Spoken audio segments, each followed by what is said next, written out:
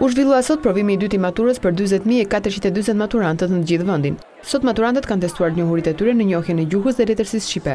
Edhe kësaj here maturantët u shprehën se shkalla e vështirësisë ishte një niveli mesatar, por pati dhe nga ata që konsideruan të vështirë.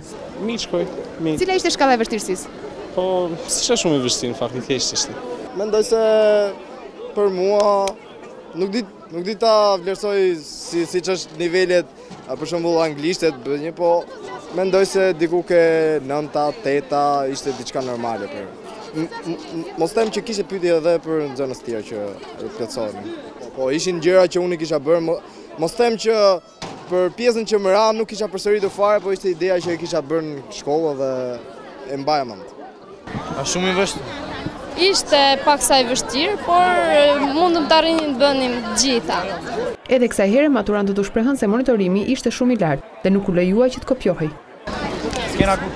Lan të kopjonit ose të komunikonit me njëri tjetrin? Fare, zero. Se ku i kishit lënë? Unë kisha lënë këtu poshtë e roja. S'lan me kopjon.